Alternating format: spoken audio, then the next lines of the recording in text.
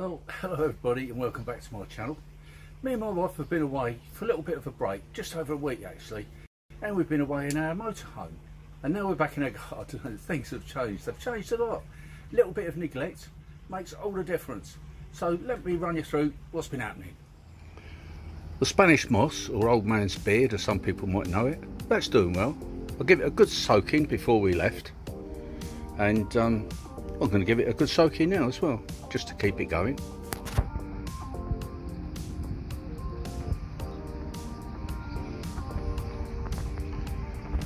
Spanish daggers doing okay. I mean, obviously they don't mind being left to be sort of quite dry really. It's plants that need watering that you have to take care of, especially the ones in these pots. I've given them a little bit of a drink since we've been back. Here we've got a fuchsia that's only just started to come into flower, quite late really, but it looks good. Banana plant, Musa Barshu, getting its leaves on, looking good. Love the sunshine. I love the sunshine. Ferns are doing well. Alocasia in the corner there. Don't know if you can see that, it's grown a new leaf. Yay! Wildlife pond's doing well. Things have changed a lot. I mean, obviously things like the grass, the lawn needs to be cut just to make things tidy. There's a tree fern that's got new fronds coming. As soon as they come, I can cut the old, like last year's fronds, I'll cut those off. These are doing well. I think they might be coming to an end soon. Just iris or flags. But this is amazing, this one. This grows so fast. Tetrapanax rex. I do love this plant. I wonder if I can just put my hand there and give you an idea of the size of the leaf. There we go. It's a monster, isn't it? Ideal for a tropical garden. There's a Trachycarpus. Believe it or not, it was self-seeded. I didn't put that in, it grew itself. And then we can walk up here.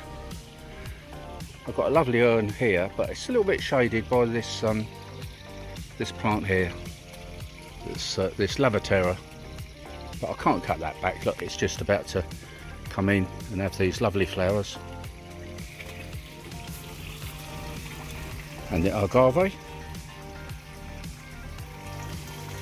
that's got a new, I guess you call it a leaf.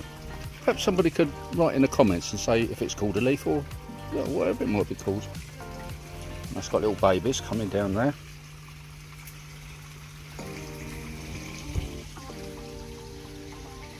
There's my peach tree, and it's got peaches. Look at those. I thought I'd lost all these because we had a late frost this year, and normally if you have a late frost you lose the peaches, but that's doing well. Can't wait to eat some of those.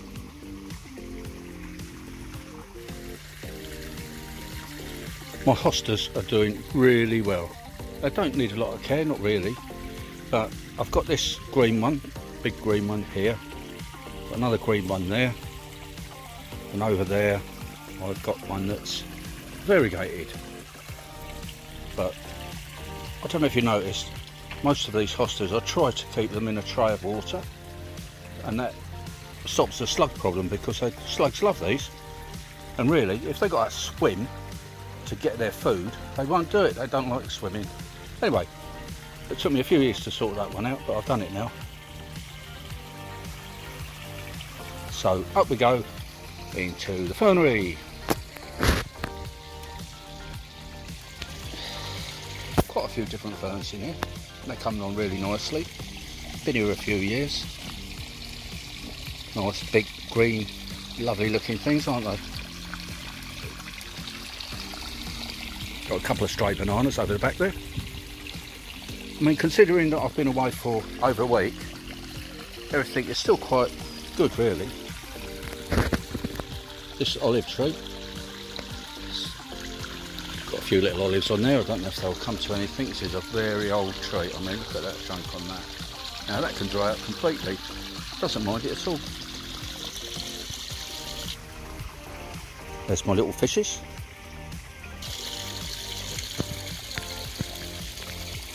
They're saying, please give me some breakfast. Okay, I will.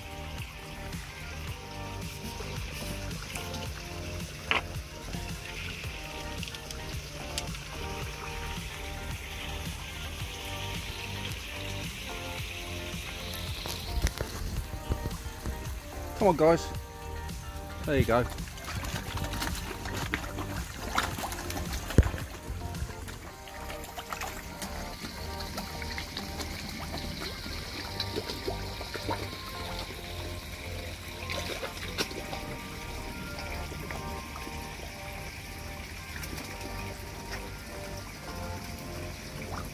Anyway, let's move on up through the fernery.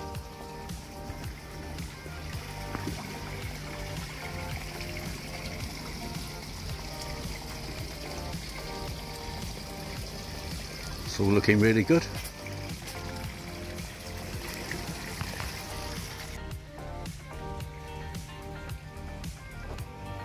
Over here we've got a fig tree, and yeah, look at that, it's actually got figs on it. Pretty cool, eh? They should be edible in about a month's time. And here we have my magnificent Gunnera manicata. Let me just pop the camera down, and I'm going to put the camera into a tripod, give you an idea of the size of it. So there you go, that gives you an idea of just how big it is. I mean, I'm nearly 6 foot, so, and it hasn't finished growing yet. It's got a little while left. Yeah, I'm quite pleased with that. So if we take a little walk up this side of the garden, you can see how overgrown everything is in such a very short time. This is another Trachycarpus coming on quite nicely in this pot here. Need to give it plenty of water because it's pretty restricted really. And if we come around here, hello, got some noisy magpies in the background there. Here's a few more different agave plants. This down here